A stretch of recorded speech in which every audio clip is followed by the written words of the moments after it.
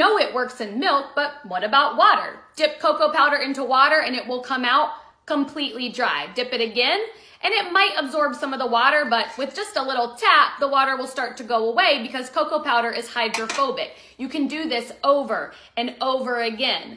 Try it for yourself and follow for more science videos. Toothpick star. Bend, don't break 5 toothpicks. Arrange them on a plate like this, then add a few drops of water to the middle. As the wood absorbs the water, the toothpicks expand, try to straighten themselves out, and a star is born. And that's how you make a... Do you have a sink and markers and paper towels? Perfect, watch this. Cut the paper towels into different shapes. Cover in dots of a few different colors and frisbee toss into some water. The marker ink starts to bleed and creates swirls of color. Try it for yourself and follow for more science videos. Cover a full bottle of water with a paper towel, remove the excess, and then flip it over.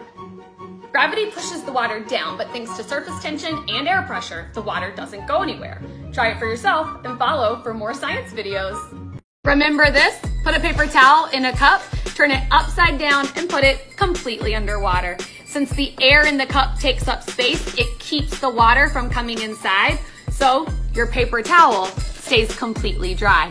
Try it for yourself and follow for more science videos. This water bottle has been in my freezer for about 2 hours. It's almost cold enough to freeze, but it's still in liquid form. However, when I slam it on the counter, a process called nucleation occurs, which means the entire bottle crystallizes and freezes. Try it for yourself and follow for more science videos.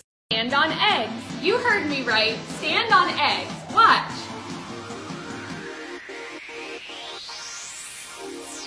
When you stand on eggs, your weight is evenly distributed, which keeps the eggs from cracking under the pressure. This is the same reason a hen can sit on her eggs and not crush them. And that's how you will an egg sink or float. Make a guess. If you said sink, you're correct. However, if you said float, you are also correct.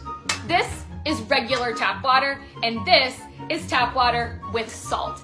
Adding salt changes the density of the water, so the egg sinks in this glass and floats in this one. So, magic candles. Set up candles and add water to a tray. Light the candles and cover with a glass. The air inside the glass warms, expands, and causes some bubbling. Then, outside air pressure pushes the water up into the glass. And that's how you make. If you try to blow up a balloon inside a bottle, nothing happens because the air inside the bottle takes up space and doesn't allow the balloon to inflate. But if you cut a small hole in the side of the bottle, air can escape and the balloon will inflate. Try it for yourself and follow for more science videos. Dissolve candy canes.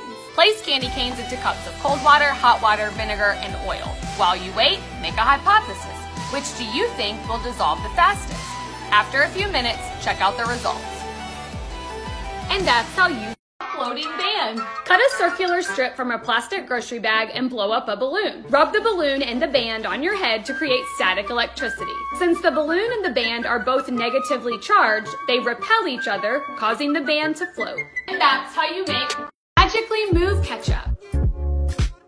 It's not magic, it's science. When you squeeze the bottle, the water pushes against the ketchup and compresses the air inside the packet.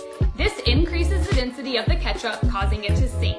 Let go, and the air in the packet expands, decreases the density, and allows the ketchup to float back to the top. And that's how you